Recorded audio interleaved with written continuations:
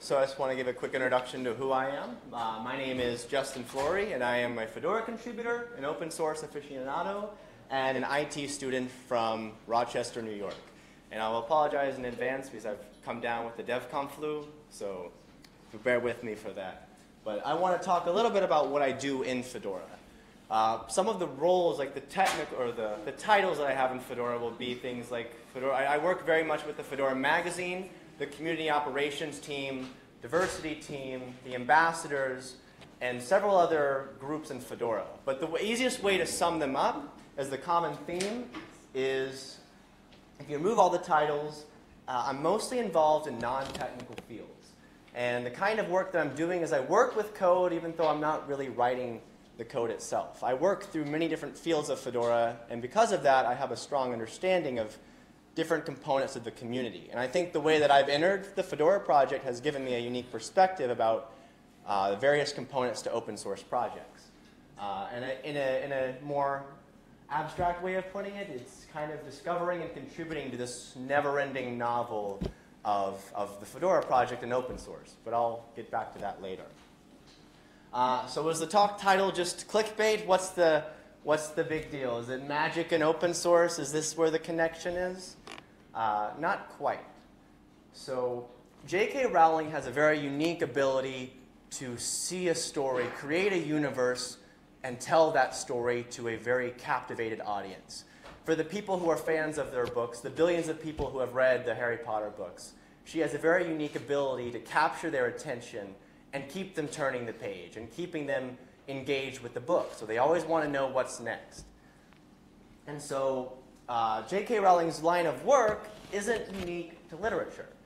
It's also an uncommon but also vital part of contributing in technical lines of work, or working with technical work as well. So it's not just a literature type of work that she does. But how exactly is it storytelling a part of open source? So in a world of code and commits and software, where does storytelling really fit in? And in one way to put it, every piece of software has a purpose. It has a goal.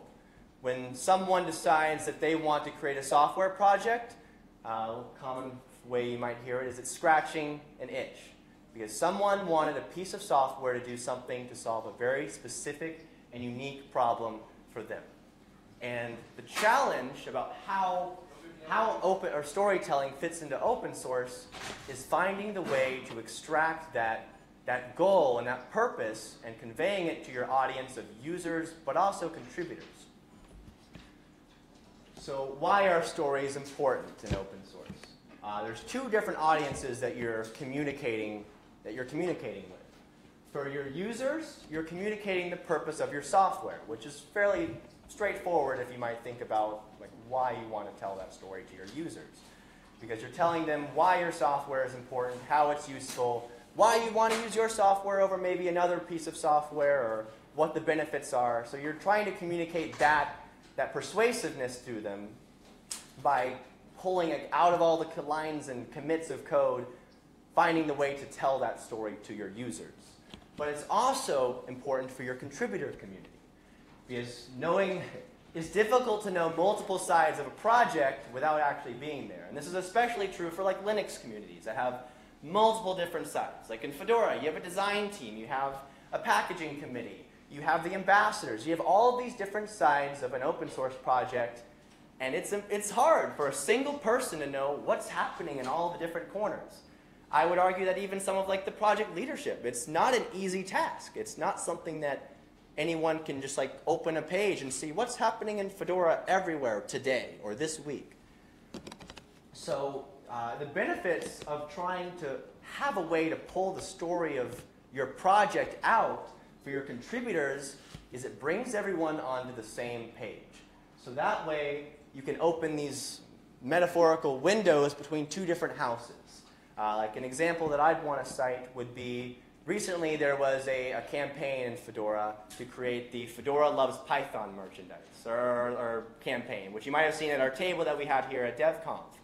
But when that process was happening, the way that I that you might think it would normally happen would be the design team wants to work on it, they get feedback from the Python developers in Fedora, and then the design team would work on their group and then go back. But the way that we ended up doing this for the Fedora Loves Python campaign was that the entire process was very well communicated when we started on it. It was part of a marketing and community operations idea that was then shared with the design team. And we had Python developers who were actively contributing as the design process was moving forward. So there was this constant communication and really collaboration between these two groups that are doing very different things. So you have the designers who are creating the SVGs and the t-shirt designs and all these other things that we're doing, and you have the Python community that's participating very actively with this. And so the reason why those two sides of the communities were collaborating this easily was because there was a very strong presence that to many contributors that this was something we were working on. That story, that we're trying to tell the story of why Python is an effective, is a great language on Fedora, that story was clear to multiple different contributors across the community. So how do you tell this open source story? Like, what's the secret magic? So I'll give a warning that if you're looking for like some secret software you haven't heard about, or some well-guarded secret that only a few elite people know about, you're not going to find anything new. Rather, it's using the things you already have available to you at their maximum potential. That's the longer way of saying it, is that you're using the best practices and certain tools to help extract that story and improve the visibility of whatever is happening in your project community. So I kind of ordered this into a way of the least frequent things you would want to do to the most frequent. So the first thing that users or contributors, potential contributors to your project will see is, for a smaller project, it might be like a README on a Git repository. For a larger project, it might be an overview to the entire purpose and structure of the project. But having key information available to your users and to your contributors at the start is vital. So if it's for your users, you want to try to make it clear for why they would want to use your software. Like, what is the story you want to say? When you decided to contribute to this software, when you decided to work on this, what was it that made you want to contribute to it or work on it? Make sure you have a way to tell that story, to pull that out in a way that makes sense to someone who might be like you, who's looking for that software, and instead of trying to create something themselves, they've discovered your project. Having that clearly defined and in a way that's accessible to your potential users is extremely important, because then they'll be able to clearly see what you're trying to accomplish with your software and how it solves their problems, just as it's solving the problems that you might be having by using that, or solving by using your software. And for a larger project, a more longer overview would be important. And this is, I would say, a little bit more important for bigger projects because there's a little bit more ground to cover. So like in Fedora, there's a wiki page that's just overview, but it covers all the different key parts of the project community.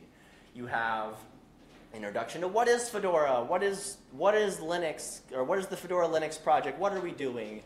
And it kind of goes into that, but it also talks about things like the governance model for Fedora, but it also has a way for people to see how to get started and contribute. So if they come to the front door of our project, they have a clear and accessible way to see if this is something that also solves their needs. They have a window into getting into contributing or having an impact in the software community.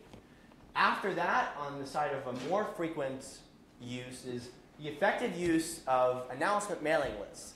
The kind of thoughts that I see sometimes across open source projects is people have these resources out there for users or contributors to subscribe to because they want to be updated and current about what's happening in your project community. And sometimes the fear or apprehension is that, well, I don't want to be too noisy and send out too many emails. And that makes sense, but when that fear is blocking the decision that whether we communicate key information about things that are happening in our project community, it doesn't make sense to me. So using the announcement mailing lists at a regular frequency, not just for really, really big news, but things that would be important to pulling maybe people who are, you might have users who have subscribed to this mailing list, and maybe they just need an excuse to dive into your project a little bit more. And maybe by choosing to announce something on your mailing list, you're inviting them in a certain way into your project. So making sure that you're actually using this to communicate important news, even if it's not like a huge thing like a release, using those mailing lists to their maximum potential to engage with people who are interested and at least want to engage in your project in a certain way is important. Because the idea that if they didn't want to hear about your project or learn about what's going on in your community, it was their choice to subscribe to your project's mailing list. So if they didn't want to be at least engaged or interested in what's going on in your project community, they wouldn't have subscribed to the list. And if the fear is that, well, maybe they'll unsubscribe if we just post too much, then they probably weren't that interested in the project community in the first place. And that could really be something, the frequency, like the exact range of frequency for that will really depend on your project size. If you're a smaller project, maybe it would be a little bit less. But if you're a larger project, there's probably a lot of things going on in your community that you could try to consciously post out to somewhere like an announcement list. Further down, you have the topic of writing and blogging. And this is also something that's a little bit different depending on the project size. For a larger community that has, let's say, so for the instance of Fedora, we have contributors, thousands of contributors from all over the world. And many of them have their own personal blog as well. But when you're trying to figure out, like, what's going on in Fedora right now, well, you can go to the Fedora Planet and you can read 50 different blog posts from all these different people, and some of them might not be about Fedora, some of them might be like these really cool things that are happening, and like, wow, why isn't this being promoted more? But for a larger project community, having like a centralized source of information, whether it's like a community, like for Fedora, in November 2015, we started the Fedora community blog. And the Fedora community blog acts as a central hub of contributor-oriented news or topics that people find is important to communicate to contributors in our community.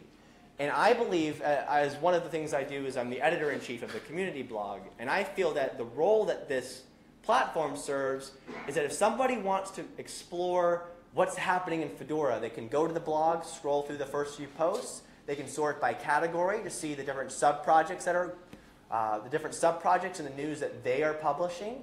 It's very easy, it's much easier than going through hundreds of different contributors' blog posts to get an idea about what's going on in Fedora, because you can filter the kind of information you're looking for to what you're interested in. So for a larger project community, it makes a lot of sense to have all of this into a central platform. So you don't have to send your contributors across a large span of blogs or other places to figure out what the hell is going on in your project. And for a smaller project, if it's just a small Git repo and you maybe have 10 people working on your project, then a smaller, like a personal blog, would be a good idea. Having a category or a tag or something where you can point people who are interested in your project. Here's where we're posting news about our project or what we're working on, upcoming features or chances to get involved. Look here for this. But for both of these, the key thing is communicating that they're out there and that they're resources for users or contributors to follow and engage with your project. And lastly, the last part that you could, I would say is the thing you could use most frequently is social media. And that also would vary depending on the size of your project community. For a larger project that might have, like a Linux distribution that might have 60,000 plus followers across different channels, a more frequent use of the social media channels would make sense. Whether it's daily or a few times a week, people who are engaged with your social media accounts, they're also interested in your project. But you don't have to write a full blog post in a Twitter, in a 140-character tweet or a Google Plus post. So using social media for shorter, more to-the-point updates about your project community is also important. Whether it's like, hey, we're working on this feature and here's an issue about what we're doing this week. it makes it very easy for someone who's at least vaguely interested in your project to have an idea about what's going on. And you don't have to sit down and write a 1,000-character blog post about a single issue you've been working on in that week. So it's kind of like a nice little scale about things that you can do and utilizing these tools to their maximum potential. Because I think there's often a fear that by using some of these things, you're going to scare people away because you're going to be another person or another thing in their feed. But the important thing you need to remember as well is that these people are following or engaging with your project community because they are interested and they are engaged enough to want to see what's happening in your project community. Another really important part is tying your efforts into results. So how do you measure success? The case study that I present is Fedora and FedMessage, which if you're not familiar with what FedMessage is, it's really the magic of Fedora's infrastructure. Every single commit, build, bug, blog post, translations, Ansible playbook runs, ticket comments, ask Fedora questions, they all emit an event on the FedMessage bus. So you can actually see this in the channel on Freenode, Fedora-FedMessage. You'll join and you'll see hundreds of messages a minute of all these things happening in Fedora. It's like kind of like a fire hose of seeing what's happening in there. By itself, not helpful, because it's hundreds of messages scrolling on your screen. How are you supposed to interpret and read any of this? But when it starts to become more valuable is when you whittle it down and you can start focusing in on specific things and to see your impact. So let's say you're starting to write more frequently, like posts on a community blog, or you're starting to try to use some of your communication channels more effectively. Well, in Fedora, we can see, well, as the number of account signups increased, have we noticed an increase in the number of commits in a certain part of the project? Maybe we did a blog post about this new application we're working on, and after we started communicating about it, did we see an increase in this? And actually, a really cool example of this was on the Fedora magazine. Back in December, we published an article about the Fedora security spin. And that month had about a 500 to 1,000 download spike in the number of downloads for Fedora security spin. And it was directly tied to the time frame that that article was released.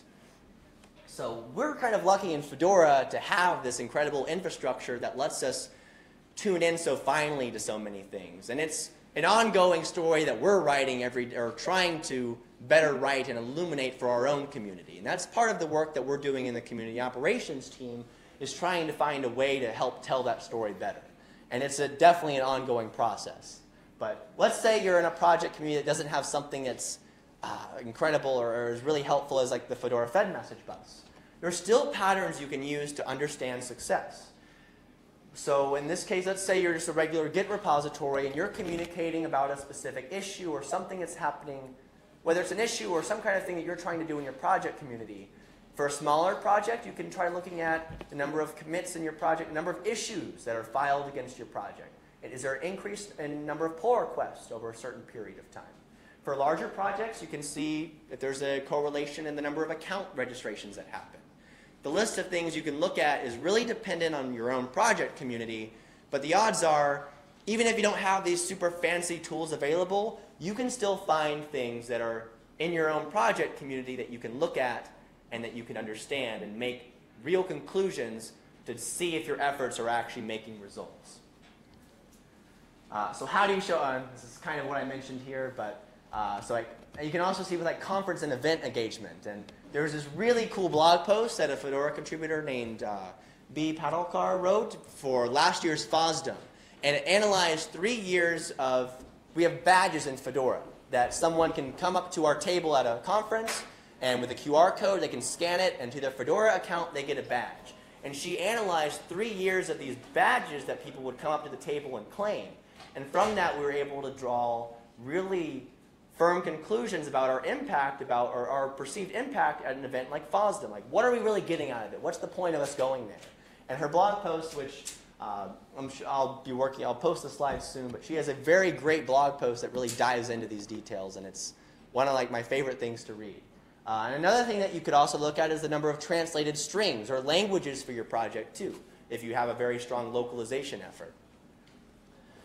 So the end thing that I'd like to say is that for J K Rowling, she was one person who saw a world of wizards, witches, and magic, and all these other things, and she inspired billions. You have a story in your project community. Find your story and share it and tell it. Thank you.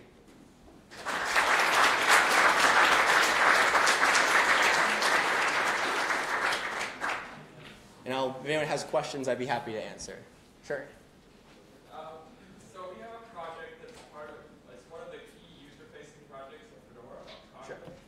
And we release every week and do blog posts, videos, and notes. Is there a way to get that into? I'm sure saying get it that trigger something in FedMessage to pick it up is incorrect, but somehow get it into the stream of stories that Fedora is about. So the question is for Copper, is having the Fed message notifications. In this case, it's Cockpit. Cockpit. Oh, Cockpit? Like a blog post every week with videos and images about what landed in Fedora in that area this week. So, is there a way for projects like that to contribute to Fedora's, I guess, storytelling? Absolutely. So the one thing that I would recommend is like the Fedora community blog is a very good place to. It's very contributor focused and oriented. So for me, I would want to know like what's happening in the Cockpit community because it's a very relevant part of the Fedora server group. So I would like to see if there's some kind of new feature that was coming up, like in the past release of Fedora. I think it was an SE Linux troubleshooting module that came out, and like for me, that was really cool to read about. And I was like, wow, this is awesome. And I would think a really great way for a project like Cockpit to communicate that would be through the Fedora magazine, because that's the difference between the Fedora magazine and the community blog. The magazine is very focused towards users. The community blog is very focused towards contributors. So if I would think an effective way of communicating that out would be on the Fedora magazine, having someone put together like a pitch or some kind of article idea to say like, hey, here's this thing we're working on in the Cockpit community, and we're working like an upcoming feature. We're having a way to even do like a call for action. Like, we'd love to have new contributors and check out these things that we're working on, and having a way to very clearly pull that out. So I would suggest like if there's something that's really cool that's going to make it in the next release of Fedora, let's let people know. So I think a Fedora magazine article would be a really great way of communicating that not just to our contributors who might be interested in Fedora server, like the ambassadors who would talk about it at an event like here, but also to our users who are very interested in learning more about Cockpit. So I hope that answers the question a little bit. One key thing is, can we feed stuff in there automatically? Like, let's say we have a credential. Into FedMessage. Into that Fedora magazine stream or the contributor stream. Because I imagine it's composed of stuff from various sources. So we have obviously a very small team, and being able to do this automatically has incredible value. So that's why I perked up when I heard about FedMessage and how it was related to the blog post and all of that. I don't know the full technical implementations for how you could get like a FedMessage integration into your project community, but I'm sure there'd be an effective way at finding a way to integrate it. Whether if your project's hosted on Pazure, it's already in the FedMessage bus. For every commit and issue that's filed, a pull request, that's already on the FedMessage bus. So if you're using actually like Fedora Pazure for your Git repo and hosting, you're already on the FedMessage bus. If it's somewhere else, let's say GitHub, there's also a GitHub integration you can use where you can add a specific GitHub repositories into the FedMessage bus. So that's also something you may want to look at too, because if it's just something simple, like getting like commits to even show up in the bus, if it's in Pazure, you're already good. If it's on GitHub, there is a tool in Fedora, and I'm sure if you search for Pazure or FedMessage GitHub integration, it'll pop up pretty quickly. I'm trying to remember the specific tool, but it's GitHub to FedMessage is the tool. But that would be a really easy way to get those commits and pull requests and bugs and issues, all that traffic into the FedMessage bus. And then you could try to like think about how you want to use it. Just a comment. Unfortunately, we are out of time, so we need to move the discussion out. If anyone ever wants to reach me, I'm jflory7 on IRC or jflory7 at fedoraproject.org. Thank you, everyone.